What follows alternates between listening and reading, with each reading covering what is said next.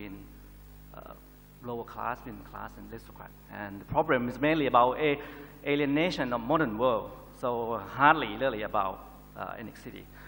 And the connection, I'm sorry, I'm not very good with this, about hardly, I don't have any friend of Indian at all, something like that. So I think if it to be concerned about with the South Asia, it should be more Malay, that's all, Muslim, which is, in Bangkok, it's no ethnicity problem like that. Actually, if you know what happened in Thailand now, you know, it's more a problem with class, between aristocrat and middle class and the lower class. That, okay, I'll go to politics later. Sure, I'll come back to the disturbed politics. You know, I think the organizers would have wanted to push the envelope, so I don't think you're miscast, even if Thailand may not conventionally be a part of what we consider South Asia. If I was to move closer to conventional South Asia, Tshering, we know India and Bhutan are very close. Delhi and Thimphu have excellent relations. But for the lived, everyday experience of many people in Bhutan, I mean, there's also an open border. And so it is across the open border that a lot of interactions happen between communities.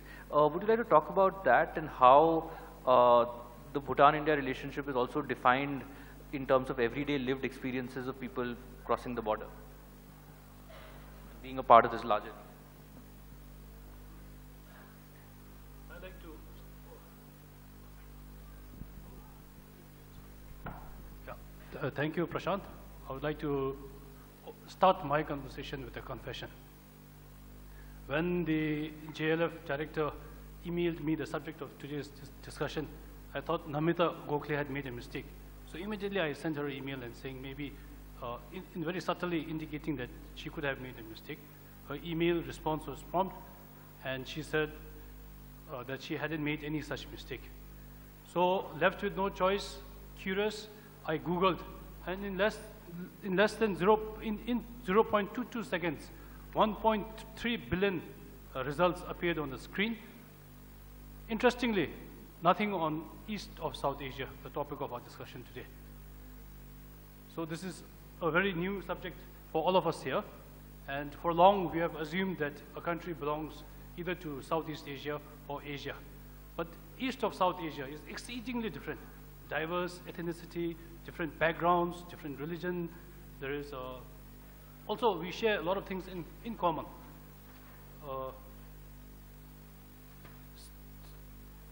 East of South Asia has been the cradle of Vajrayana, Buddhism, and Tantraism. Now, to give you a short example, a historical anecdote, you know, in the Nalanda University in Bihar, in India, 8th century, one of the oldest, there lived an eminent scholar and a highly distinguished teacher. His name was Sarha. And like most scholars and teachers, he was obsessed with himself. One day, he leaves the university, goes out for a walk. He comes across a young girl, a beautiful girl, and the girl charms him. And Professor Sarha finds that she's illiterate, and also she turns out to be a prostitute.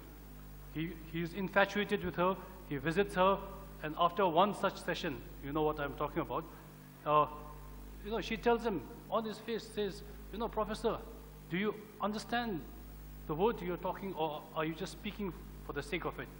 This starts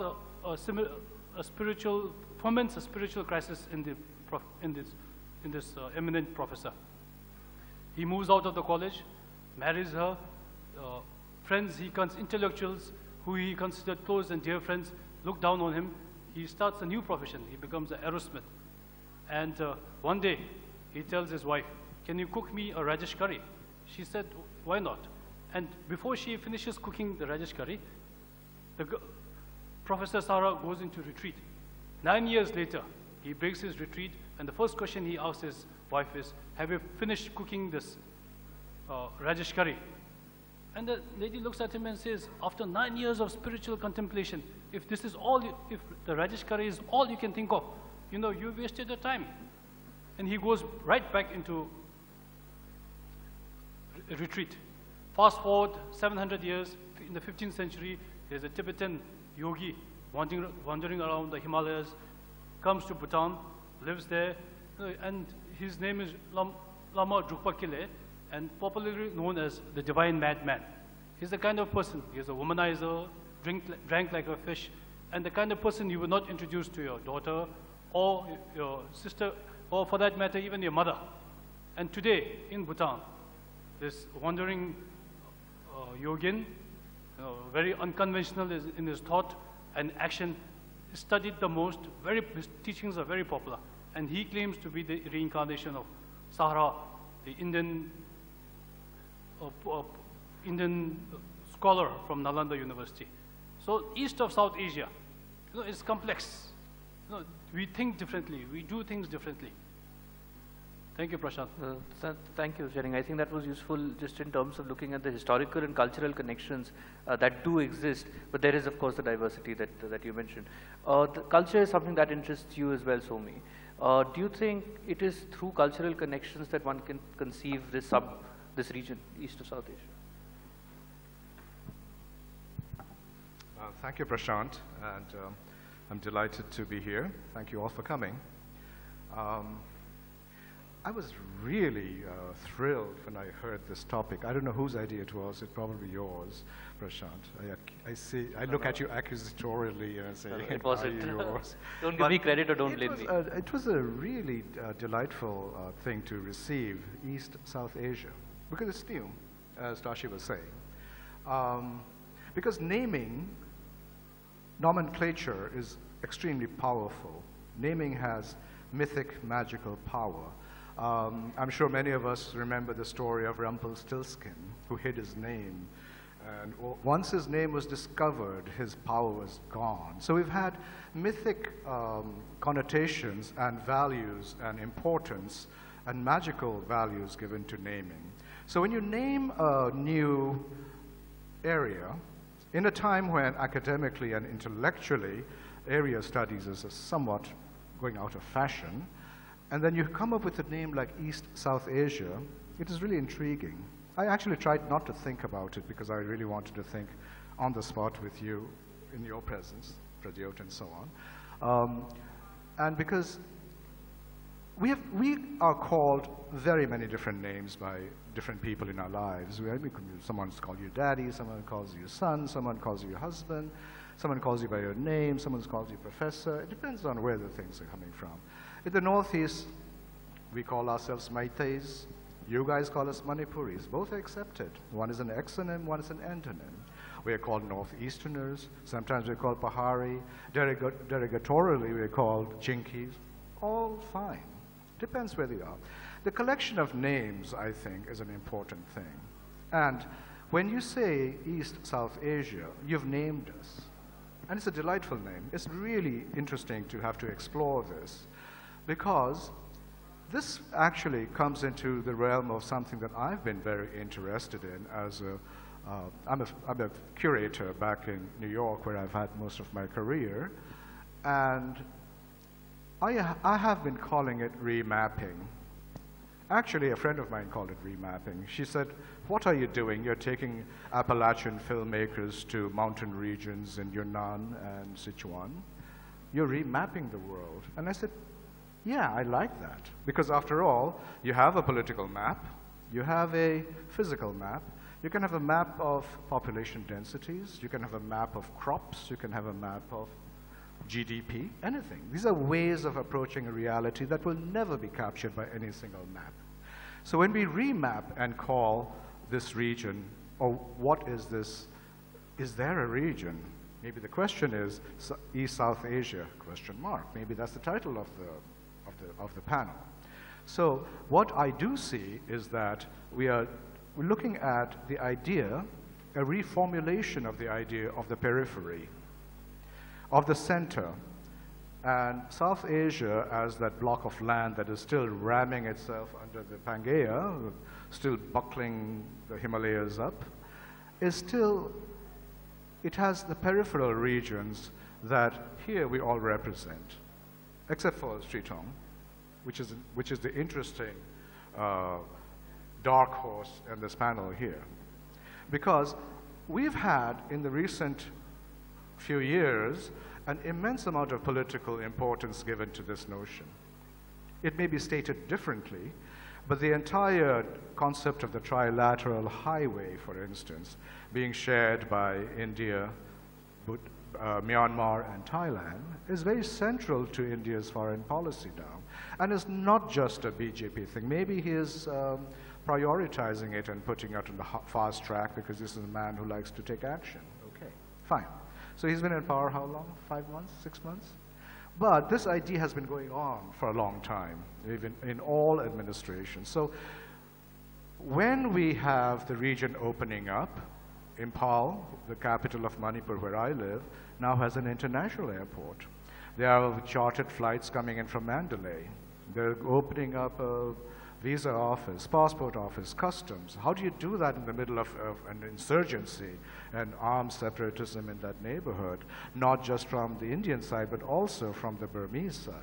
So, and as a traditionally closed-off region, perhaps even as closed off as North Korea is today, is suddenly being opened up. We have a friend of mine is opening a Marriott right now in Imphal, looking for land. He has the franchise. So how to an insular region, a remote region, an isolated region with very few communications. I mean, roads have to travel from Calcutta. You just can't even drive across Bangladesh. You have to go all the way up to Siliguri and come all the way down to reach Tripura. How long is that? There must be, what, another 500 miles added to that journey? So now this region is opening up. Then what? What do we say? What do people of the region say to people who are coming to visit us now? I have friends, Jean-Louis and Denis, that I just met after many years from Paris. They want to visit me. They were telling me a few years ago, they were not allowed to go into Manipur because they were not a party of 4. That was the law. You were given 3 days. Now people can just wander in with a backpack. What does that mean? How do we then, as cultural people, represent ourselves? What do we show Jean-Louis and Denis when they come from Paris to visit me in Manipur? What do I show them? What is it about Manipur that I think about myself? What is it about the Northeast? What does it mean to be an ethnic minority in a country that only recognizes linguistic and religious minorities? These are all questions that arise. Thank you. Thank you so much, Somi. I think that really has set the stage for us to take these ideas forward. The idea of remapping means that we are willing to challenge the existing state-centric discourse. At the same time, the state itself is changing, and the state itself is facilitating certain contacts that it was not doing earlier. And I think that's a point where I would like to get you, Pradyot. Pradyot wears many hats. He edits the Northeast today. He's also the president of the Congress party in Tripura.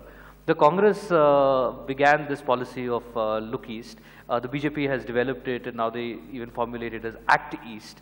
The entire conception in Indian foreign policy of looking east has Northeast.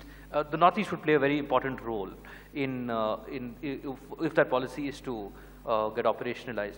How do you think that will open up, and that is opening up over the past 20 years since this policy was formulated, opening up possibilities to think about this region differently and is deepening connectivity in the way Somi talked about? Well, I have to answer this in not in one. There's no singular answer for this. But let me try to be as honest as possible. Since you've announced that I'm a politician, they'll already be doubting that I'll be probably lying a lot. The fact is, what our friend from Bhutan, what our friend from Thailand, what Somi Roy from Manipur has said is correct. But I have a basic problem when we say east of southeast. That means the whole of India is southeast and everything beyond that is east. I think that itself is a wrong argument. I don't think that we should term any region as a monolithical area. We don't say, oh, that is South India or that is North India. I'm going to North India. But when I do come and people ask me, like I took a flight from Tripura and it took me 8 hours. It takes me 45 minutes to reach Thailand. It takes me 15 minutes to reach Bhutan. It took me almost 8 hours to reach Jaipur. And then people ask me, Acha bhai, you are from Northeast. There is no such thing as Northeast. There are 8 different states, different languages, different communities, and we have a different culture which is yet Indian, as much Indian. If you wear a panek, or if you wear a rignai, or if you wear a sari, or you wear a jainsam, you are still an Indian. But the last 3 words which I've mentioned to you are wear and are attire, but to a lot of us, they wouldn't know. Now the question is, why don't people know about Northeast, or let's say Manipur, Tripura, Meghalaya, Assam, Arunachal, Sikkim, Mizoram, Nagaland? Why? Largely because I think we are inherently wrong, and I will not take pot shots at any political party.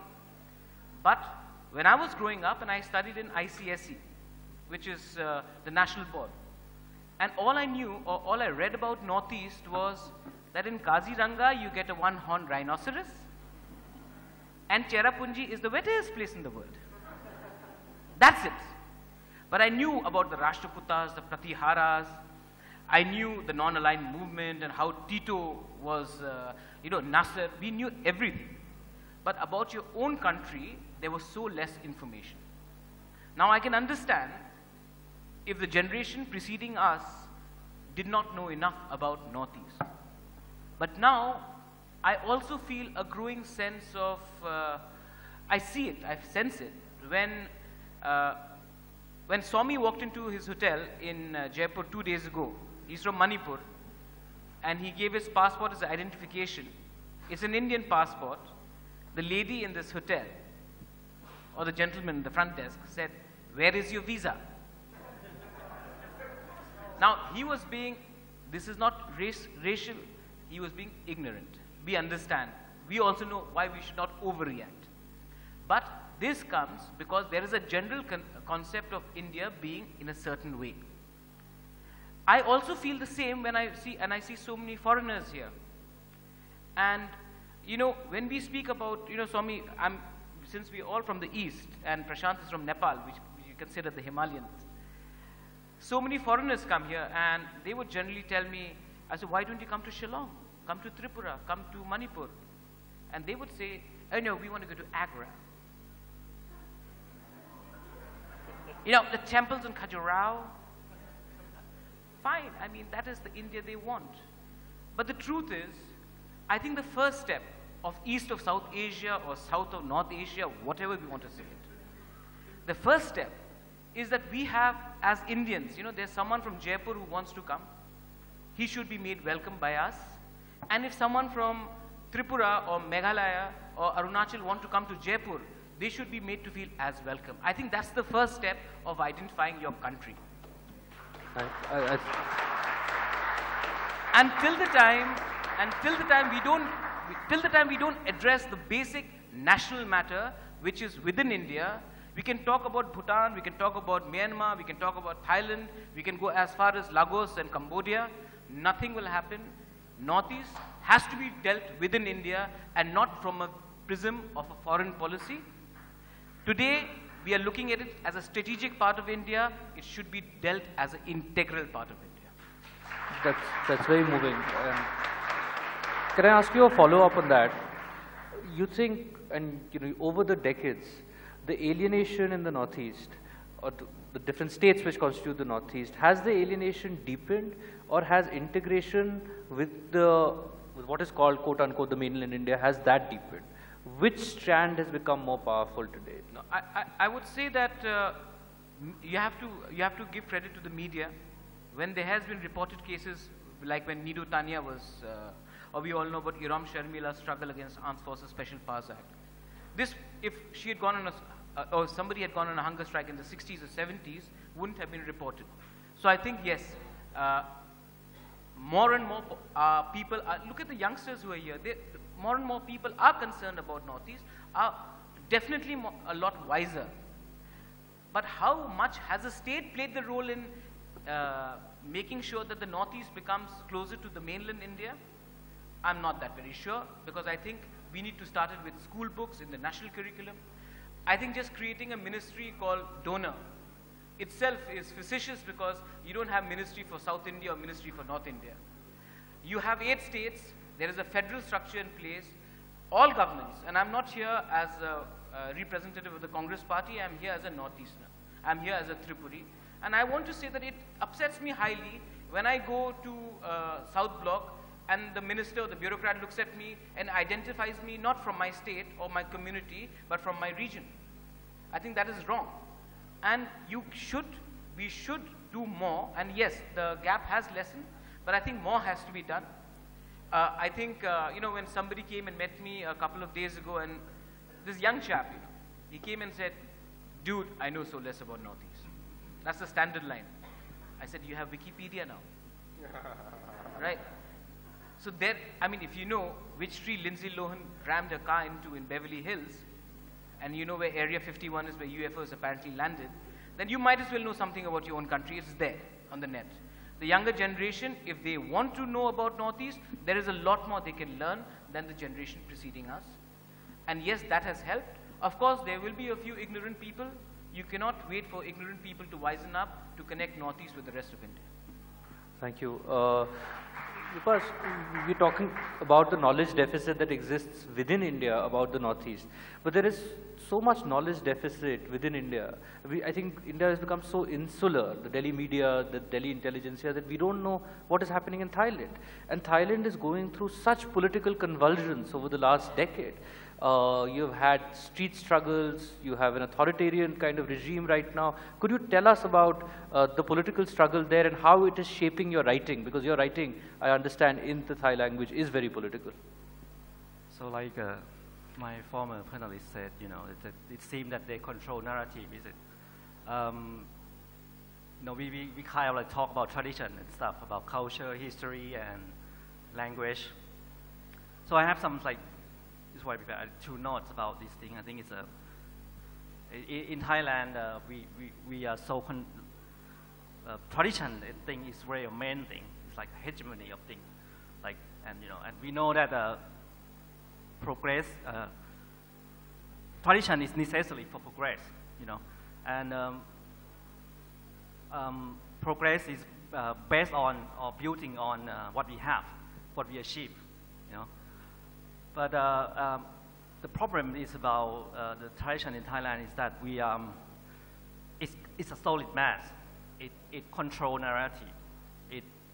We have a lot of law to I mean, since the coup, they try to rewrite the textbook, put garbage in the next generation head. Anyway, so so it seems that the tradition in Thailand and the narrative that being controlled is no room for criticism. You know, I mean, tradition is it's showing the attempt of many generations that did a lot of failure, success, and you know which direction we should go. Is generation and generation is kind of like a collective of thought of failure and success, and we need this to you know to make a progress in any society. Okay, so we need to criticize. We should let the tradition should be malleable, should be can be criticized, can be changed, can make a dialogue about it. Come to the second point. So you know about Thailand, since like last decade, we have a lot of political turmoil, and finally, after 2 coups in about 2 coup d'etat in about one decade, last year we have a real thing, real thing. It's not as bad as like authoritarian state like in 1984. It's you know, but it's authoritarian state that everybody have freedom to choose. You can choose between Indian curry or Chinese noodle. You can do abortion or choose your own gender, your sexual maturity, but you don't have a choice to regulate your future. You don't have a voice in public sphere. You don't have you know, control your destiny. That's not a real freedom. It's just a personal freedom. So, as a writer, I mean, what is lead to this outcome of this tradition? Actually, I try to point out to connect between the coup and the tradition. It's because the coup is not just one group of military people doing it. It being, I have to act according to Thai law. I couldn't say some certain thing because I'm gonna have a problem when I go home. Anyway, the point is that the coup is embraced by middle class and aristocrat, which is using this tradition of hegemony of that the tradition that doesn't believe in human equality, that the lower class should have the same voice as the aristocrat, and no freedom of speech, no freedom of expression. So it made me think that should I value this tradition anymore, because this is lead to what happened nowadays. And so as a writer, I have usually before political turmoil in Thailand, I'm just writer who write about alienation in modern world, something like that, the personal problem. But since this thing happened, I have to some kind of urge of urgency. I have to write about this and investigate about it. Like literature for me now is not about being nice anymore. It's not about it's not about behave yourself. It's about pushing a boundaries. It's about make a conversation that that some people doesn't want to make or want to engage. So my point is that we need, for Thai writer, we need to investigate and find why we are what we are now, why we become authoritarian state, and accept the idea of anti-enlightenment, anti-human equal. Thank you. There are certain things you cannot say because you're Thai, but I can say it. There's a common thing between the three countries that we represent, Nepal, Bhutan, and Thailand. We all had monarchies, have monarchies. Our monarch was clearly the stupidest of all. He fought with everybody, he trampled on democracy, and people got together to oust him. We're now a republic. The Bhutan monarchy took a different route and initiated a process of calibrated, controlled democracy, opened up democratic space, and which is perhaps why the Bhutanese monarchy is still very popular. And the Thai monarch has also taken, the monarchy, the institution, has taken a route where it is not willing to accommodate the different aspirations that have emerged from the different classes and communities that you spoke about. And how that will play out, and despite the stringent laws right now, whether the institution itself, where there will be increasing questioning of the institution itself, will be interesting to watch. But I won't put you on a spot and ask you to answer that. Let me go to Tshering. India and Bhutan, we spoke about the close relationship. One of the key tangible things that happened over the past decade and a half, 2003, if I remember, was when your monarch led the Bhutanese army to flush out Indian rebels, and you were a part of that. You were a part of the military operations. Could you tell us a bit about it? Because security is a big theme in this region, and security, that was one instance of security cooperation. Okay, thank you, Prashant. 12 years ago, 2003, Bhutan, we're a small country, population less than 1 million. And the first question you will ask is, when you talk about military operation, what is the strength of the Bhutanese army? And we tell the number is 6,000 soldiers. We don't even have a single helicopter, forget aircraft or artillery. And 12 years ago, we undertook a military undertaking. And if we had failed, today the nation state of Bhutan would not exist. Now question is, who did we fight? In 1995, Indian insurgents, three groups of Indian insurgents, the Ulfa, the Bodo, and KLO, each fighting for independent state and for their own cause. They were not economic migrants. And because Bhutan and India agreed to maintain a green belt along the border, and also the fact that Bhutan and India enjoy such good relationship, there was no need for patrolling. So it was easy for the insurgents to creep into Bhutan.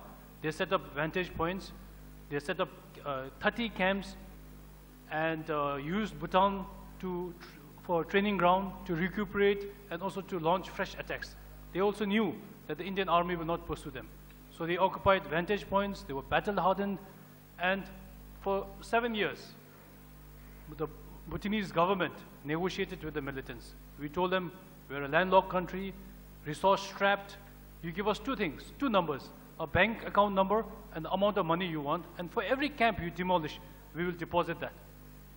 After 7 years of peaceful negotiation, Bhutan had no choice but to flush out the insurgents. Reason being, they undermined our sovereignty, they threatened our security. And the king said, look, with 6,000 soldiers, we have to use a different tactic. The strategy has to be different, and the operation was both strategically and tactically a very successful operation. We used a combination of guerrilla warfare, established military warfare, but the overall strategy was drawn from Buddhist principles of non-aggression and restraint. The king, the fourth king, led the soldiers on foot in front. You know, the king could have easily drafted, but he said he will call on the nation and ask the true sons of the country to step forward. And only 600 of us volunteered, and I was one of the officers. As an officer, two things that really shocked me. The first was my instruction from my king. He said, under no circumstances you're allowed to fire. And as an officer with 140 soldiers, young boys, young recruits who were trained just for 2 months, they could not understand why they would be prevented in firing in the conflict situation. My greatest challenge as an officer was to prevent these young boys from firing. We undertook the operation. In 2 days, before the operation, you know, we were surprised. The second thing that really surprised me was that instead of the army general, you know, the king, who is the commander-in-chief of the Bhutan, of Bhutan, he brought a senior Buddhist monk. And before the operation, you know, the Buddhist monk told us, just like you're a spouse, a sibling, you know, the opposing forces, he was very mindful. He never used the word enemy. He said, someone to somebody. Buddhism doesn't allow you to kill. And how do you fight a war without killing? In 2 days, we managed to flush out the militants. There are two indicators of a war. One is post-war repercussion, collateral damage. There were none, which means the Assamese people forgave us. Our neighbor, Assam, the statistics say about 26 million people. And the king's logic was, if you killed one person, an Assamese, you make enemies, 100 enemies. And even if we won the war, the Assamese will come and just all they need to do is march and take over Bhutan. That didn't happen. 2 days, December 15th, the operation started, ended December 17th. As a militia officer, I had an AK-47 and a 9mm Glock pistol, and didn't have to fire any. And even my soldiers, 140 of them, never fired a single gun, a single shot. Thank you. On the security question, and this is for Somi, Pradyot, the security question brings to the fore the idea of borders. For the region to have closer interaction and connectivity, India's borders with its eastern neighbors have to be more open. Instead, what we see in the region is militarization, what we see in the region is because India's cultural boundaries don't match political boundaries. There are communities which are on both sides, and that leads to concerns in the establishment, and they then climb up, and because groups are operating from across the border, there is this push to close borders. How will the idea of deeper regional interaction develop with closed borders in the East? Do you see any possibility of a change in mindset in terms of how we think about borders? See, it's wrong to say that if we open up our borders, economic trade borders, that's basically what you're saying. If we open up our economic trade borders, you'll have large-scale migration, whether it's Bangladesh or whether it's Myanmar or whether it is Bhutan. Bhutan, of course, we have a treaty where there's a free movement of people. The point is that we indulge in politics most of the time. Now, as I said, we have a problem with Bangladesh, largely because there's a huge economic problem in Bangladesh, and there are a lot of people who have crossed over to Assam, who have crossed over to Tripura, who have crossed over to different parts of Northeast as well as West Bengal. The problem does not lie in these free boundaries. The problem lies is that there is poor implementation of the border security force. Everybody knows that a certain amount of money can be given for the BSF to actually allow a person to cross over. So if you are looking at trade routes, identify specific trade routes where there can be free flow of traffic, free flow of economic activity, and nobody will have a problem. Tripura, for that matter, because of our connectivity and Chittagong port, is ready to approach the whole of Southeast Asia. That means Singapore, Malaysia, Indonesia. The point is that we should look at that specific trade route. Like you have Nathula, which specifically looks at China, India through Sikkim. You don't open up the whole China-India border. So have identified trade zones. Have identified trade zones where business is traded legally. But when you try to stop traditional forms of business, somebody from Meghalaya was always supplying dry fish to Bangladesh for the last 500 years. Suddenly we became a different country, and then you've had a cross-border fencing. Now for me, who's growing, let's say, potatoes or chicken or farm produce, I can't sell that same potato to Andhra Pradesh. Or half our poultry stock comes from Andhra or comes from Mumbai. Half our meat produce comes from outside Northeast, which is largely a meat-producing country. Half our rice comes from outside. While Burma is just round the corner, which is the largest rice bowl of Asia. So if we allow such trades to take place, costs will come down. There'll be more mutual belief and trust, and there'll be larger economic activity. It makes more sense for us to specify that. And be indulged in politics. You know, he said something very important. When the king himself went on the forefront, we know it because we were in college when we read in the newspaper, the king is leading the army to flush out the Alpha and the NDFB and KLO. Now these are dreaded forces which have massacred Indian armies. But 5,500 to 6,000 Bhutanese forces managed to do it without making any one of us feel hostile towards the Bhutanese community. Because most of the NDFB or the Alpha, we were related to them. We had our uncle there or our cousins there or people from our same community. And there's a huge Bhutanese community staying in Northeast who are working, who are trading. We didn't feel any hostility towards them. We understood their problem. To reduce collateral damage, you need to be very simple, very clear, very direct. And economic prosperity is the only way we are going to integrate India as well as us with neighboring countries.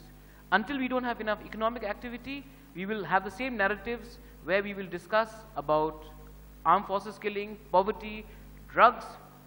All this is coming easily. Then why can't we have rice or food produce or economic goods coming easily? What is stopping it?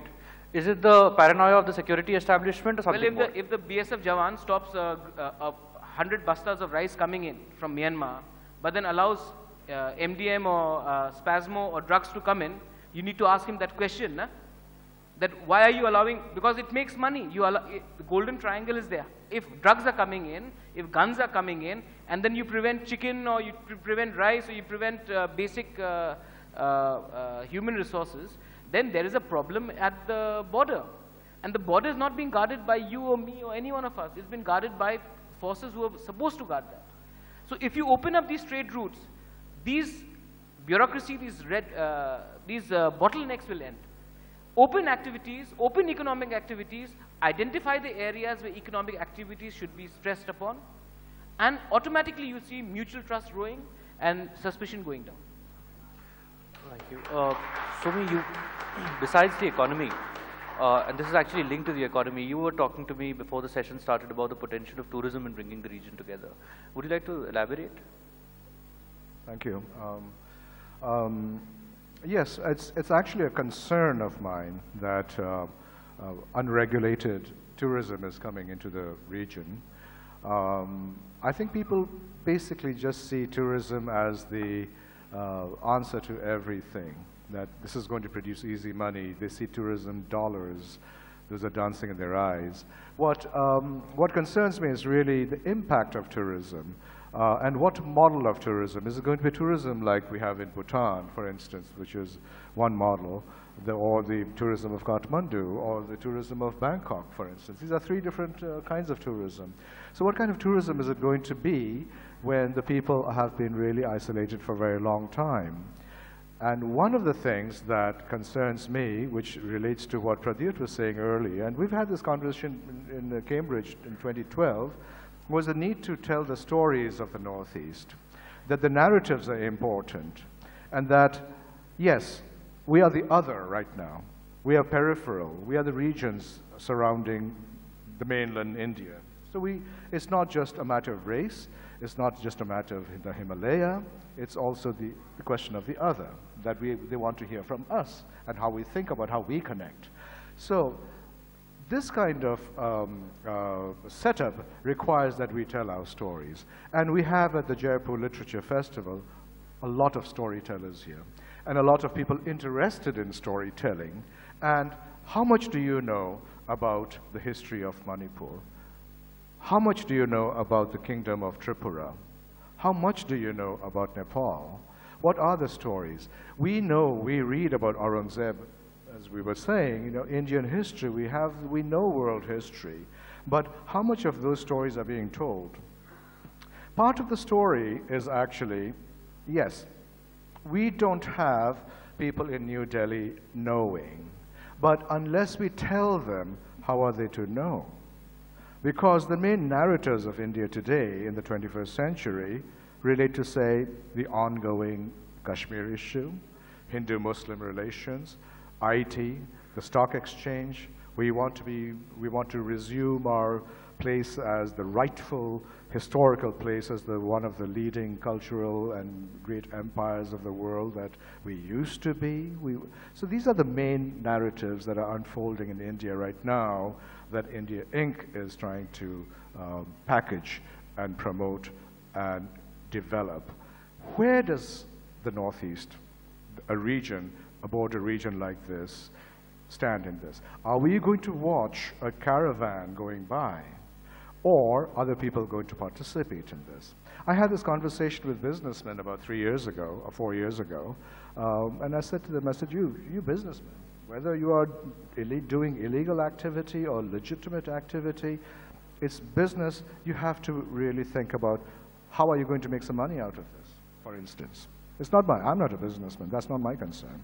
But we all know that trade is happening. We all know that the roads are being built. There's a new National Highway 53 is being rebuilt right now after 50 years of decrepitude. There are new rail lines coming up. There's a new railhead. Manipur is getting its full railway station for the first time. So is it really just an alley? Is it really just a bridge? Is it really just a channel? Or is this bridge also populated? Because in 1962, when there was the Sino-Indian War, the soul searching that India did in 1962, in the aftermath of 1962, actually had, I was told by Sanjeev Barua at Art College, that one proposal, and I joke you not, is that the solution next time would be to populate Northeast India with Punjabis. Seriously. And a few years, 3 years later, the Indian Air Force was bombing one of the state capitals, Aizawl. How many people know that? How much of that is part of the political history that is being taught in schools right now? How much do we know about Iram Sharmila?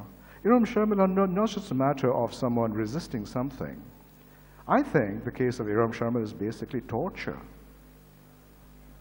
Pradyot, you wanted to say? Since your question was related to tourism, let me say that in 2003, I started the first heritage hotel in Shillong. The basic problem, since it's a tourism-related question, I'll be as direct and specific. It's very difficult to get loan in Northeast because there's ambiguity with the land laws.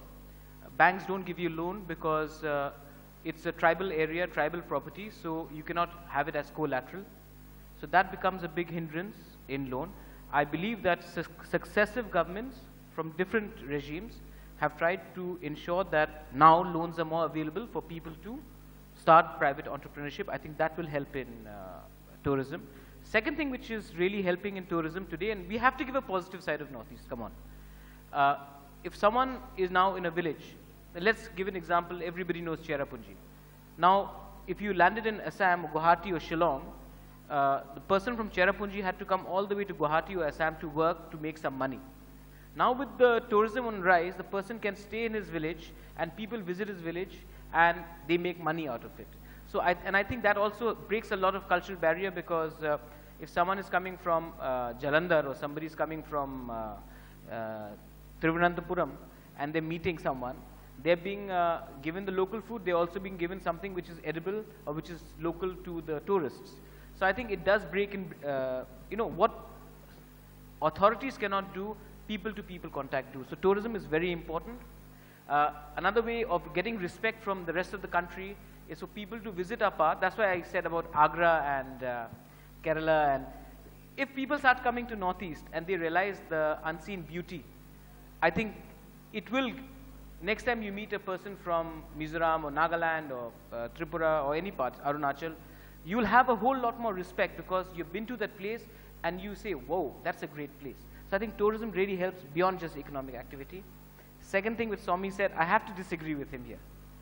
You know, I think that entire thing that we have to populate Northeast with Punjabis is wrong, because after the 1962 war, the 9th schedule and the 6th schedule were incorporated, which ensured that nobody from the rest of India can actually buy those land, and this was actually meant for the local population. So what somebody may have told you is hearsay, because the Act of Parliament itself said that we are going to protect the people of Northeast, and we are going to ensure by passing the 6th schedule and the 9th schedule and the Forest Act, people from outside will not be able to buy land. And that's a useful clarification. That's something which is politically, which is in the Parliament itself.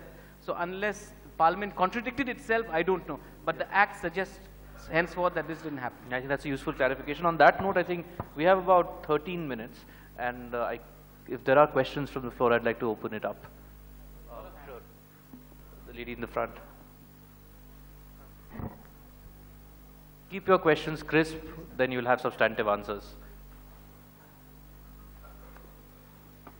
Recently, we have seen unrest or agitation in Assam by Bodo's tribal people. What would be your say in this respect, that these activities and such agitations results in, or these activities are responsible for Northeast, that it is not a part of, I mean, for Northeast being so isolated from India, though despite of this area has great capacity to attract tourism and etc. But don't you think that these activities are only responsible that people don't like to visit there? That's my question. Madam, if I may say so. Pradyot. मैं दिल्ली हर महीने जाता हूँ. अब हिंदी में वाकिफ होंगे. मैं दिल्ली हर महीना जाता हूँ. अगर कश्मीर में बॉम्ब ब्लास्ट हुआ तो मैं नॉर्थ इंडिया जाना रोकता नहीं हूँ. नॉर्थ ईस्ट में असम में जो बोरोलैंड में हुआ है, that's why I keep on saying I have a huge problem calling the whole region as one region. There are 8 different states. What has happened in Bodoland is probably 17 hours away from where I stay, probably 25 hours away from somebody else stays. So if something happens in, let's say, UP, I don't stop going to Jaipur. The problem is that yes, and I'm going to say that NDFB problem is a huge problem. It's an ethnic problem. But that does not affect what is happening in Sikkim, what is happening in Shillong, what is happening in Agartala, what is happening in Imphal, what is happening in Itanagar. So we have to also be aware that Northeast is not just one zone where if something happens in one part, the whole area shuts down. So it's very important for us to also realize that Northeast is a very big area and it is happening in one part of the region. The same way, if there's a bomb blast in Gulmarg, I don't stop coming to New Delhi. So this is very important. I think the gentleman, I'll come back to you, the gentleman there. Sorry, I'll come back. if I may offer a consolation to Mr. Somi Roy, there are 4 distinct South Indian states. They speak related Dravidian languages, but to most North Indians, especially Punjabis, we Punjabis, anything south of the Vindhya Mountains is a Madrasi. Anyone south of the Vindhyas is a Madrasi. You have these 7 eastern states, and if we say that's, well, foreign country or whatever, perhaps you'll understand. And the second thing is, I had come to this session hoping to hear something like the ethnic and linguistic similarity between the Assamese, the 15 million Shan of Burma, and the Siamese. They're the same people. The tremendous similarity in language, and if you take the North Indian culture of Sanskrit and Pali, you can go right up to Cambodia. The alphabet is the same, and tremendous vocabulary from Sanskrit through Buddhism in these languages. Thank you, sir. We'll treat that as a comment. Can you get the mic here, please?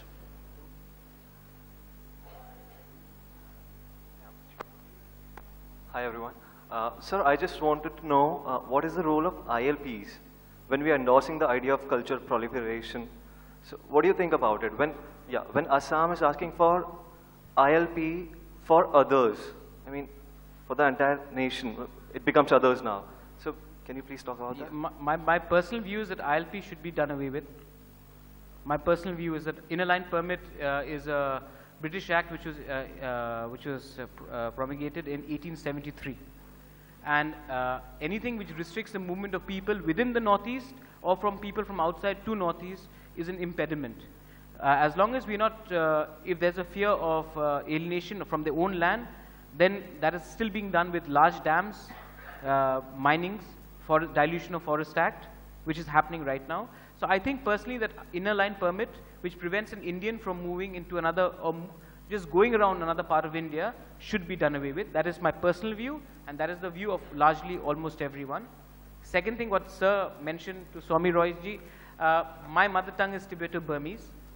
My mother tongue is Tibeto-Burmese. So my surname is Deb Burma. So but we speak Khasi, which is also Khmer, which is Cambodian, and there's a lot of similarities between languages within Northeast, and largely we come from the Sino-Tibetan or the Tibeto-Burmese stock, or from the Mon-Khmer stock, which is Austric, which is largely Cambodian. So yes, that's why I was saying that culturally we have always had understanding. It's easier to communicate not only language, our dress sense, our food, the way we interact, our hospitality is largely very similar. So, and our society, matriarchal, matrilineal society as well. Question from the gentleman in the front row. I'll come back to you. Thank you. You very rightly raised question about the governmental formation of the Ministry of the Northeast. But as limiting as it is, didn't you find a need for a much more inner regional formation? You look at the Northeast, you blame mainstream India for ignoring. But what is the dynamics of inner cultural interaction between the Assamese and the Manipuris, you know? So the problem of mutual respect and mutual interaction, Northeast is not just an administrative category. The issue of the minorities, that brings me to our friend from Bhutan. As you are fighting against the rebels, what is the position of minorities, for example, Nepalese in Tibet, and with the democratization, is there a transformation of policy towards the minority? That's a good question. Can you, Tshering, would you like to take the minorities question in Nepal first, and then perhaps Pradyot could start, and then you can pass it. The first keep thing it crisp is, now. We yeah, only have I'll 8 minutes. keep it very brief. I think that the role of cultural harmony is not only restricted to the government of India. It's also equally important for the state governments to take an equal role, ensuring that we know enough. And as I've suggested that the NCERT books on studies on Northeast should be in the national curriculum, we have also recommended that the state of Manipur teach something about Tripura, the state of Tripura teach something about Assam, so that we should also know mutually more about ourselves. The second question, I think, is regarding Tshering, so I'll hand it over to Tshering regarding the Nepalese. Tshering, that's, I think, an important question, because I know the refugee question has been an impediment in Nepal-Bhutan relations as well. So the question of Nepali-speaking minorities in Bhutan and their place. Yeah. Prashant raised this question before we started the session. I said there's not, it's a very complex, and to be able to talk about it in a minute or so would be, I think, unfair. So maybe if you have time after the session, we can move. Oh yes, we can discuss. So let's do this. Let's not talk about the refugees and what happened in the late 80s and early 90s, but let's talk about the place of Nepali speakers in Bhutan today. Do you think they have place in the power structure? Oh yes, yes. 2008, we introduced democracy, and in a very unconventional fashion. The fourth king, at the peak of his career, at the age of 53, one day he announced abdication, and the next day he abdicated and had written a constitution, and his son, who is now the fifth king, has taken this constitution throughout the country and discussed with everybody, including the Nepalese, who we consider very much integral part of Bhutan. And for example, in my office, my secretary is Anita Nepal. Her name is Anita Nepal, and she's ethnically of Nepalese origin. Her parents came as economic migrants, and there's no discrimination. She handles my accounts. She does most of my correspondence. And if there was discrimination, giving an example, I would not use someone like her as someone who I trust to do things that matter to me. Have I answered? I think we can have the conversation later now, but perhaps about the refugees as well. I'll take one last question from the gentleman there. Yeah. Hi, everyone. I was a student in Delhi last year. We at Delhi University have always been very proud of the number of people who come in from the Northeast and study there. But as we all know, the recent events have left us all scarred. Sir, do you think, you were all talking about tourism and economic policies. In my understanding and my reading of the Northeast, I think the sister states are ethno-linguistic nations. Do you think they are nations, ethno-linguistic nations? Like India is made up of linguistic nations, that's what I think. Do you think tourism and economic policies which are trying to increase trade can really make people of India, the mainland India as they say, can they really change the perspective of the Northeast? Can it really happen? First of all, you spoke about the racial discrimination which takes place in Delhi. And I was just having a conversation. I'll just slightly go off the topic for a second. India is the world's largest producer of Fair and Lovely. It says a lot about us. And I don't know if my friend is here, but she was in the movie Mary Com. She's from Manipur. She was supposed to be given the main lead, but then national market forces said, you have to take Priyanka Chopra and not this lady. I think she would have done a better job. But then if you feel so bad about it, I look at Kamal Hassan and Rajnikant and I take some solace that even they didn't make it big in Bollywood. So now coming back to your question about economic policies for Northeast, I think tourism is one. It's, I've always had a fundamental problem, and sir rightly put a question as well. Sometimes we announce a package for Northeast, let's say IT Park Kholne ka package. Now, 70% of the people are in that area not literate, and you open up an IT park knowledge. Now, I think we should know where our strengths are. I think our strength in Northeast is in tourism, it is in agriculture, it is in culture, it's in hospitality. If you look at most of the hotels, it is the people from Bhutan, our area is very good in hospitality. We are naturally very cheerful. We are very good in hospitality sector. So hospitality, tourism, agriculture, and a few other areas which are similar to that should be concentrated upon. Yeah. Rather than us trying to open up an IT park or a gutka factory, which came up, a lot of them came up in the mid-90s and late 90s. Rajnigandha came up in Tripura. I wonder how many people were given jobs. But then, that is the way it happens. We have to be very clear before we get into the tricky territory of talking about our sponsors, I'll take one final comment from Somi. I think, yeah, my perspective on this is that the developmental approach from New Delhi is very paternalistic. Every road in India leads to New Delhi. It is a very Delhi-centric country at this point. And I think that it is important that a multi-centered, more diverse, more dispersed decision-making is put in place. The concept of India is something that is challenged by the existence of people in the Northeast. I had a conversation, I made a presentation in the United Nations some years back, and I said that Manipur has a civilization, and that upset an Indian gentleman in the diplomatic service over there. And my point was that India, as a civilization, should be large enough to encompass smaller civilizations like Manipur. And that is a good point.